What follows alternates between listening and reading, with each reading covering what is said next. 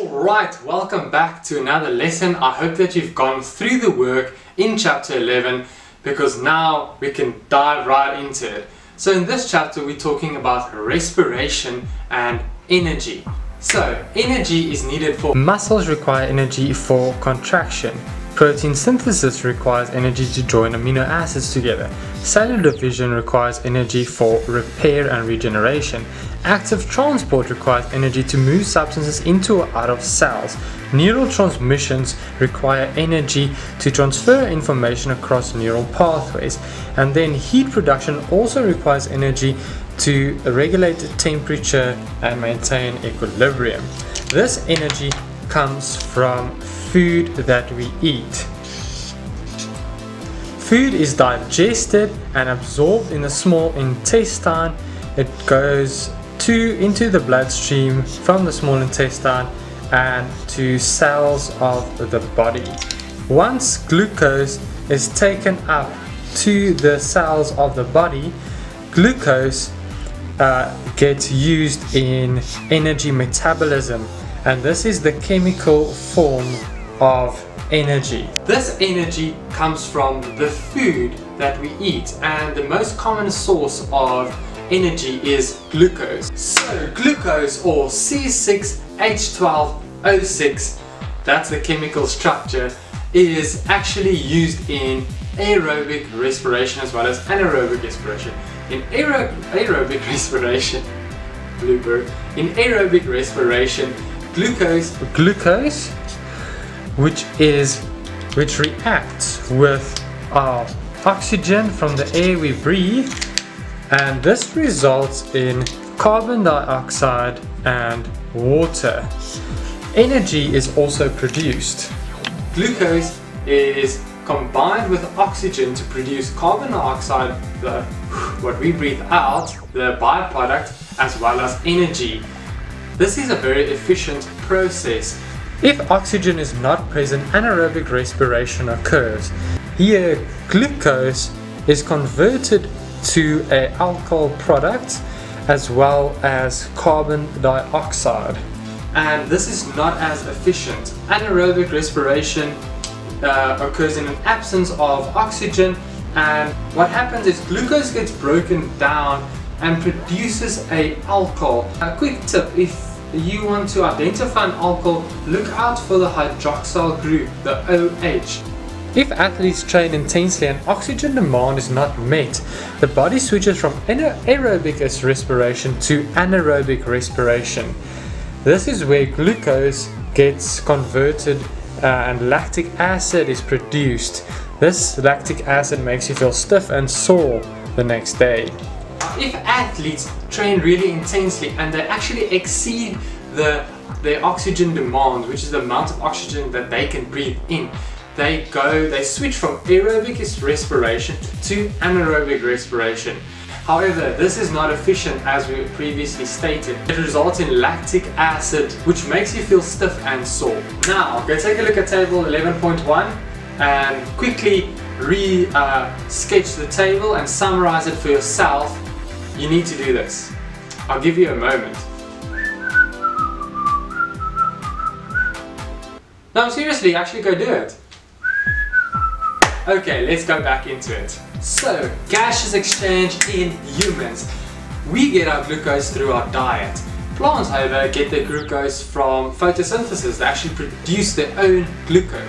Inside the lungs, the alveoli allows the oxygen to go into the bloodstream. But now let's take a look at how oxygen actually enters from our environment into our lungs. Here we take a look at how air travels from our surroundings to our lungs to the alveoli. So air is breathed in via the nose or the mouth.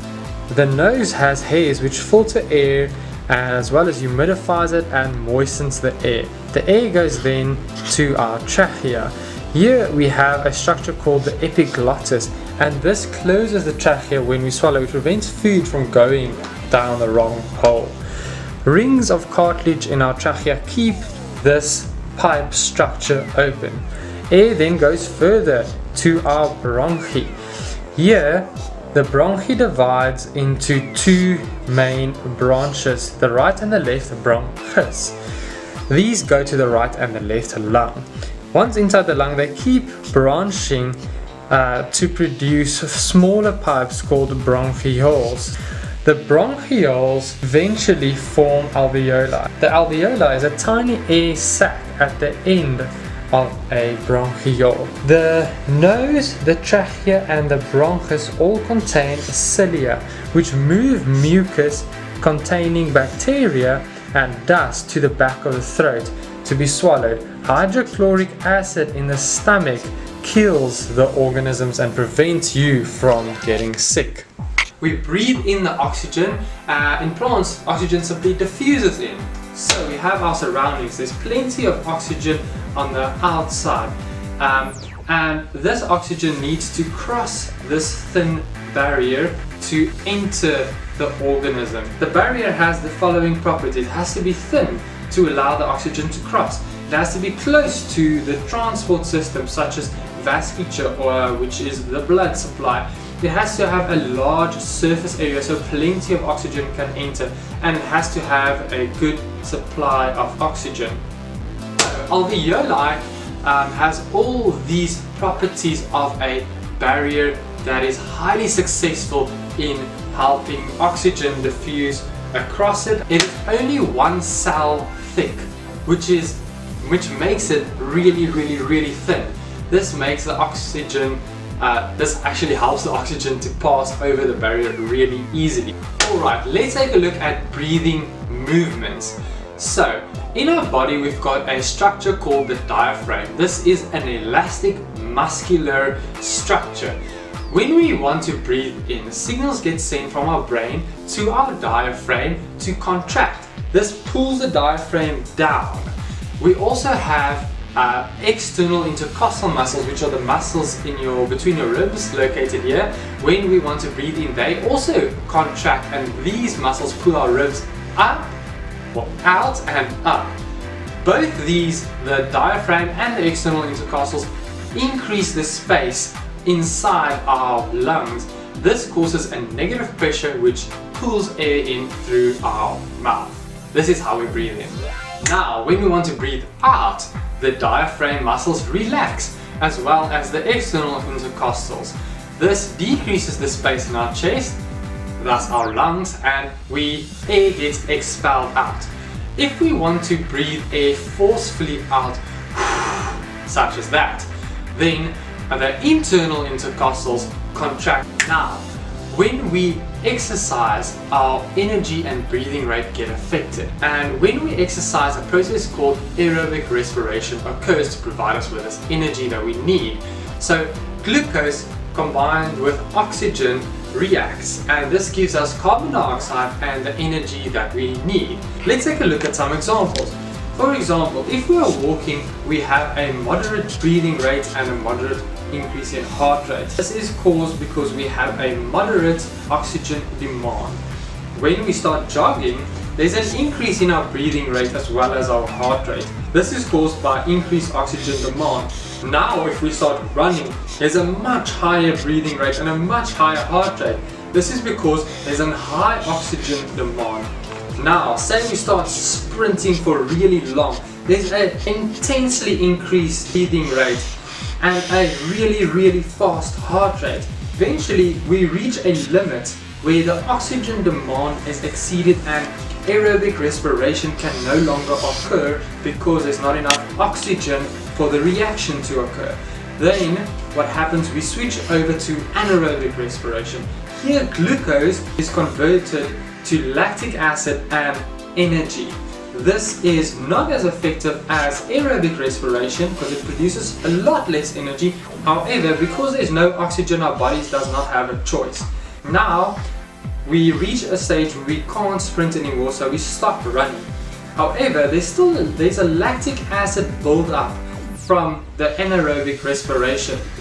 So the reason why we still keep breathing hard is because this lactic acid has to be now combined with oxygen since there's been this buildup of oxygen debt. Lactic acid is combined with oxygen in the liver. Here there's the breakdown of lactic acid and we eventually recover. Now, lactic acid is acidic, and when our brain senses a buildup of lactic acid, which results in a decreased pH, the brain sends signals to the muscles that control breathing to increase the breathing rate. Alright, let's jump in and go take a look at some past papers. Alright, here we see question 18. The graph shows the rate and depth of a person's breathing before exercise. So here we see the volume of air in the lungs during breathing. This is our volume, and here we see time in seconds. So we can see that one breath was taken every 2 seconds. So every 4 seconds, sorry. Which graph shows the rate and depth of breathing of the same person immediately after a period of exercise? Well, let's think quickly. What happens during exercise to the rate and depth of breathing? Well, they both increase. The rate and the depth increase. So we need to look for a graph corresponding to an increase in rate and an increase in depth. Let's take a look at A. Here we see that there's a really big increase in the depth of breathing. However, there's no increase in rate. As we can see, the first trial of the graph is situated at 4 seconds, the same as on our original graph.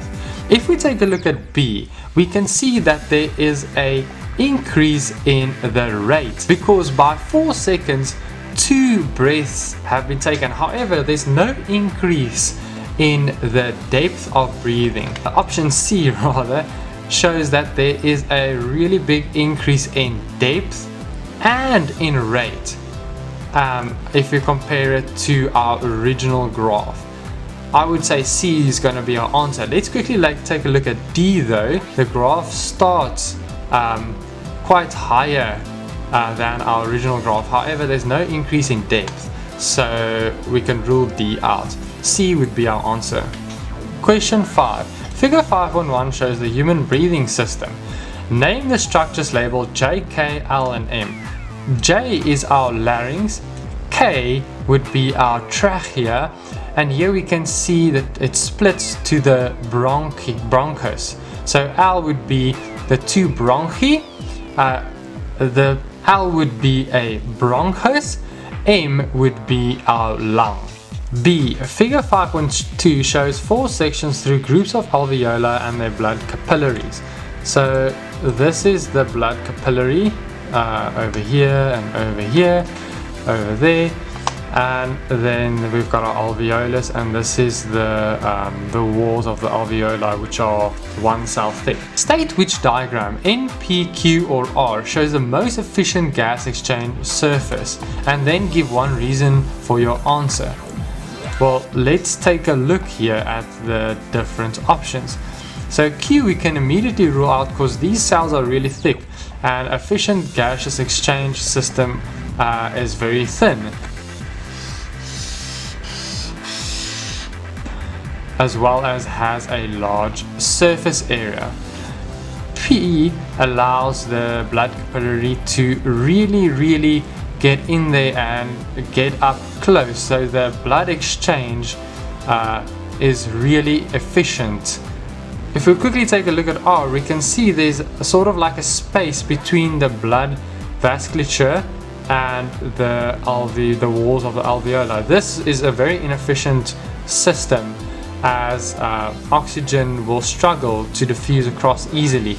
N also has a gap there and doesn't allow for the maximum amount of contact between the blood capillary and the alveolus. Thus I would definitely go with P as our answer, and the reason being is that there's an increased surface area for the oxygen to cross over into the blood capillary. C1. State the word equation for aerobic respiration in cells.